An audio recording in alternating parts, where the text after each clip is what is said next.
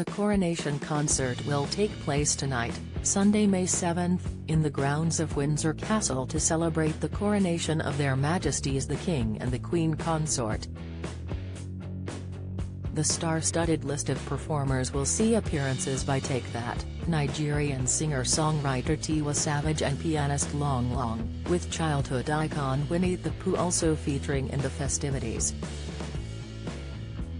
However, some celebrities, including Tom Cruise, Dame Joan Collins, Bear Grylls and Tom Jones, will only appear via video message as they will not be able to make the concert. Via the live stream, fans will be able to spot Katy Perry, Lionel Richie, Take That, Paloma Faith, Ali Murs, Steve Winwood, and Nicole Scherzinger of the Pussycat Dolls arriving in all their finery before performing for the King. The event begins at 8 p.m. on Sunday and will be hosted by Paddington Bear and Downton Abbey actor Hugh Bonneville on a stage that is expected to take the shape of the Union flag. Yesterday's coronation was attended by celebrities, royalty, world leaders and volunteers who witnessed King Charles and Queen Camilla being crowned in a historical ceremony at Westminster Abbey. Actress Emma Thompson was one of the first A-listers to arrive at the central London site alongside her husband Greg Wise. Cheese star Stephen Fry, 65, was also among the first guests to arrive at the Abbey this morning, wearing a black suit and cream waistcoat paired with pale pink tie. Other celebs invited yesterday included Dame Joanna Lumley, Jay Blades, Ant and Dec, and Dynamo. The Coronation Concert will see a 74-piece world-class classical orchestra perform and also feature a selection of spoken-word sequences delivered by stars of stage and screen.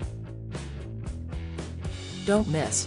Coronation drum horse goes rogue with viewers asking can he moonwalk. Latest, Holly Willoughby issues warning after sharing homemade coronation cake.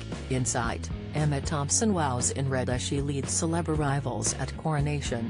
News, former EastEnders star and Strictly Come Dancing winner Rose Ayling-Ellis has assisted in mentoring a unique performance for the concert featuring an all-deaf group that uses British Sign Language, BSL, to sing.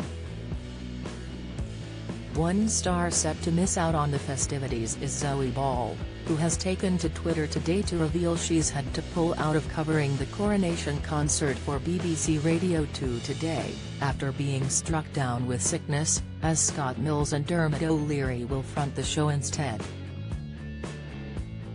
Singer Freya Ridings also announced that she had dropped out of tonight's event, as she is unwell, and will be replaced by Zach Abel.